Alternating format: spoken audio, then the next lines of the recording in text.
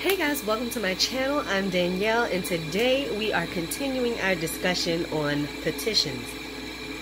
If you haven't checked out the first video I did called Tips on Writing Petitions, I'm going to put the link to that video in the description. Now, in that video I discussed how to word your petitions, basically. What language to avoid, what language to use, so you can write effective and powerful petitions. This video we are going to discuss the mechanics of writing a petition and the other videos to follow. And we're going to start out right at step one. What do you write your petition on? Honestly, the sky is the limit. You can write petitions on some of everything. Soap. Okay, you can write your petition on a bar of soap and use that soap for whatever purpose. Cleansing, protecting. There's so many different fragrances out here that you can pick something that has the properties in it already. You know, you can get some coconut scented soap. That's cleansing, that's protecting. You can write your petition up there.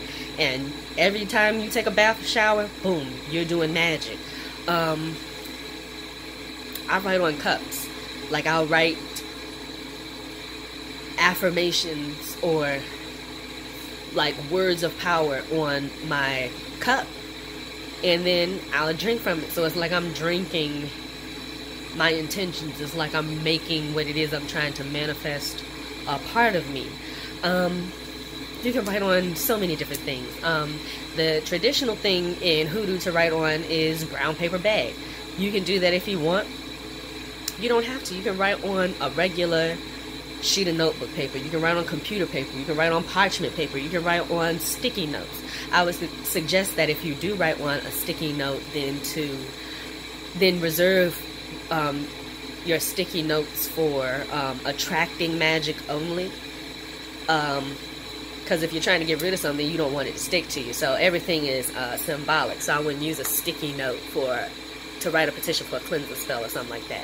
But sticky notes you can use. You can write on checks. You can write on money, all kinds of money. You can write on coins. You can write on your actual paper money currency. You can write on hell notes, ancestor money, heaven notes, something I just heard of. I've always heard of hell notes, but I hadn't heard of heaven notes before. But checks, business cards, you can write on pictures. You can write on popsicle sticks. You can get your target to eat a popsicle and then write your petition on that popsicle stick. And so now that popsicle stick is both a personal concern because they sucked on it, it's got their DNA on it, and it's also a petition because you can write your petition on it. Greeting cards. Like, you could be on some slick stuff and next time somebody at the office, you know, gets sick or has a baby or whatever, whenever there's an opportunity for you to pass out one of them greeting cards, go ahead and get you two. So you can pass both of them around and then only give one of them to the person that everybody giving the cards to, so it won't be suspicious. Okay, why this person, they got everybody to sign a card and you didn't get your card. Okay. And then you keep one. And now you got everybody's damn signature. Because a signature is a personal concern as well, because your handwriting is a part of you. And so it's like it's got your essence in it. You wrote it. So it's yours. And it's their name, you know. What else can you write on? You can write on, of course, your candles. You can write on any kind of candle. You can carve your petition into a freestanding candle. So those are your pillar candles, your chime candles, any candle that isn't inside of something, like a tea light that's encased. And then your glass encased candles, any candle that's in a glass. But you can write on the glass, on your the glass candle. You can write on the aluminum of a tea light candle. That's what I do. You can also carve into the wax on the top of a tea light or on the top of a glass encased candle.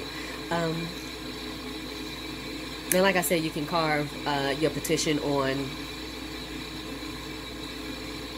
your freestanding, your wax candle, into the wax. You can write on aluminum foil. Some people use aluminum foil as a mirror, so you can write on that. Some people will wrap their freezer spells in aluminum foil, so you can write on that aluminum foil. Some people burn their candles inside an aluminum plate for like fire safety, and so it won't run all over the place.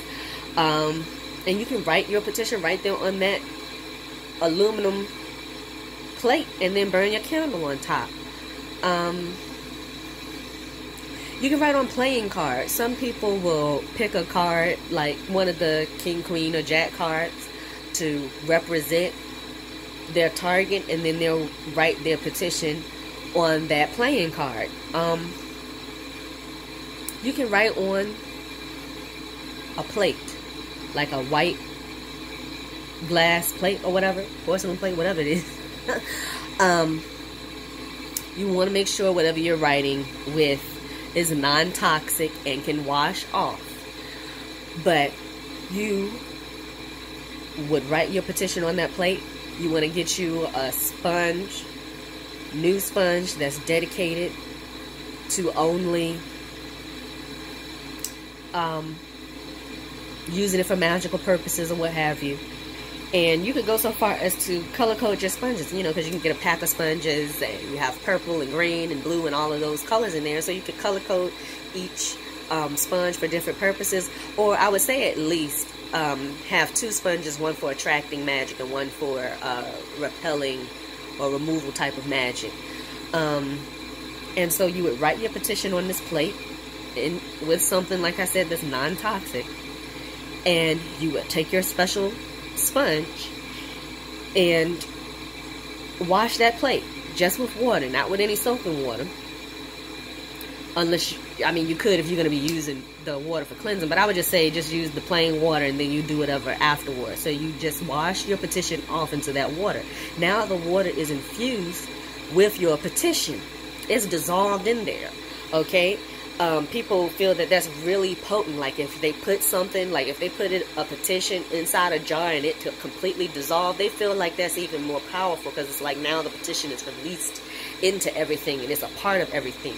So that's the same concept here with washing that petition off into the water, just some plain water. And you would take that water and you could cook with it. You could put it in a bath. You could wash clothes with it, put it in, in the washing machine. You could put it in a bucket when you wash your floor.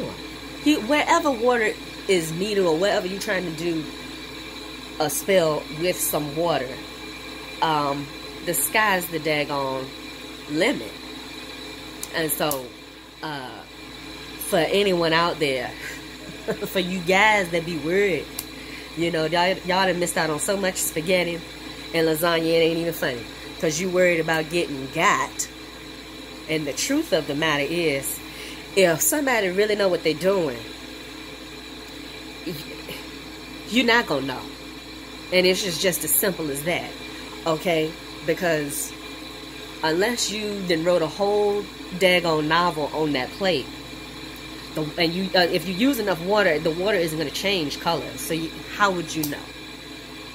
I mean, you could freeze that water and everything. Now it's ice cubes. How would you know? Water change color and look different anyway when you freeze it. Like, I mean, really. Up your protection, up your cleansing, and up your psychic abilities. Work on developing your psychic abilities, so you'll know instinctively, okay, I shouldn't eat that.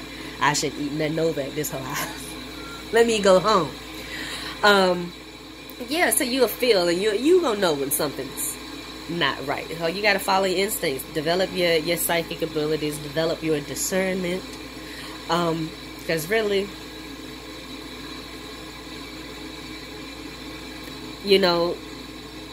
there are spells where you would take your bath water, and if you do a spiritual bath right, you always wash first.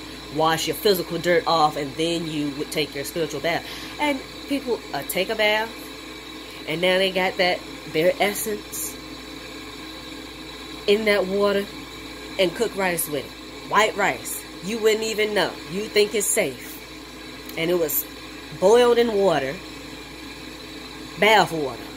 That's where that saying come from if you didn't know. Girl, you so fine, I'll drink your bath water. He's saying he will hoodoo himself, you look so good. But yeah. So, I'm telling y'all. Where there's a will, there's a way. So that's a real slick little spell. I like that. That's cute. Of writing petitions. What else? I think I've talked about all that I can think of. Because really, I mean, there is no limit. If you can write on it, it can be a petition if you want it to be. It really can.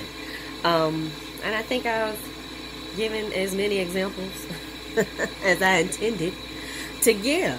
So that is it, you guys.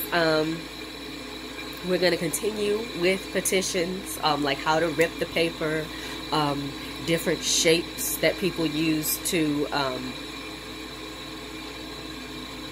shape the petition paper. Like some people will use a circle for like a love spell because you want the bond to be, you know, unbreakable, or to symbolize that wedding ring or something like that. So different shapes are used. So we'll talk about that, like what to write with, how do you write the petition, all of that, that's coming.